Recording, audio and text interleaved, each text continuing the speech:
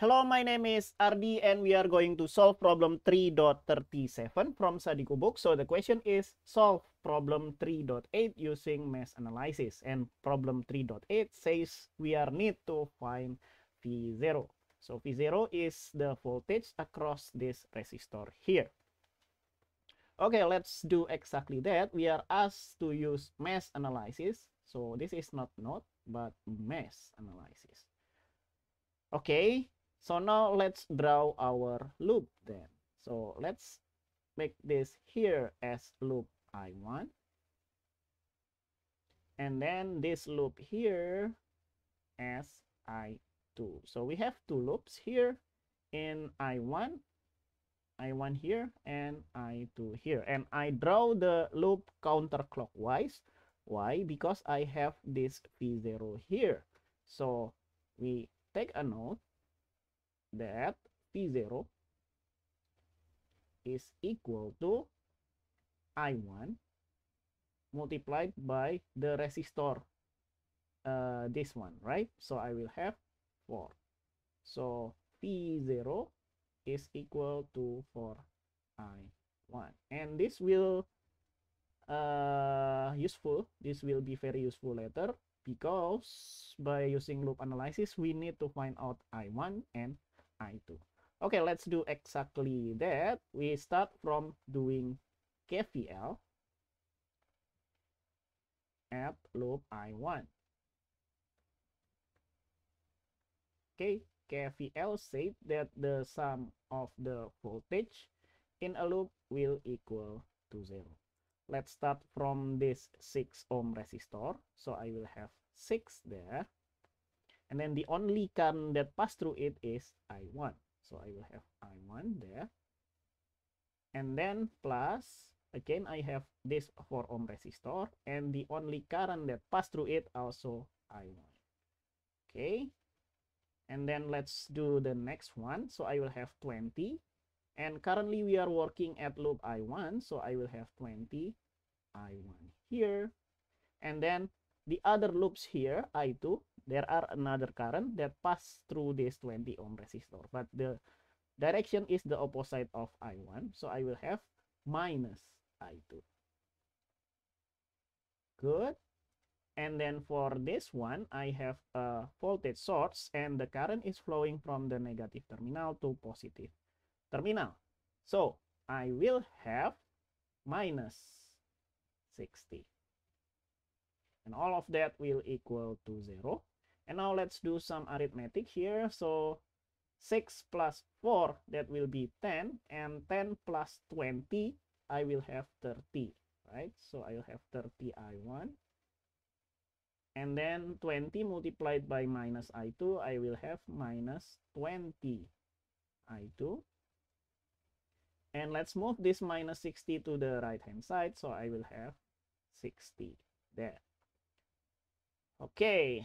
I think we can save this as equation number 1. Okay, now let's do another KVL, but this time at loop I2. KVL at loop I2. KVL said that the sum of the voltage will equal to 0. Okay, maybe let's start from this 60-volt voltage source, and the current is flowing from the positive side to the negative side. So I will have positive sign here. So I will have 60, and then plus now 20, and currently we are working at I2, so I2 came first. But here I1 is flowing to the opposite direction, so minus I1. Okay, and then let's move on to this dependent voltage source. I will have 5V0, but the sign will be negative, right? Because it's flowing from the negative side to positive side. So I will have minus 5V0. And then plus, I will have this one here, 20. And the only current that pass through it is I2. And all of that will equal to 0. Okay, now maybe let's move this 60 to the right hand side, but let's work with this first. So I will have 20 I2 and then minus 20 I1. Okay, and then minus 5 V0, but V0 is 4I1. So let's substitute that. And then plus this one here, 20I2. Okay, that is good, and all of that will equal to 0. Okay, now I will have 20 plus 20. That should be 40. And then for this one, I will have minus 20 and then minus 20, minus 40. Okay, oh, see this on the right hand side, that will be minus 60. Sorry, from this one.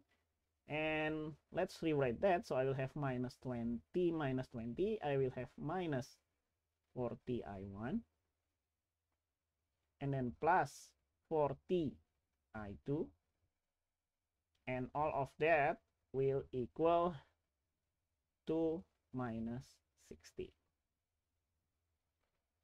And let's have this as equation number 2.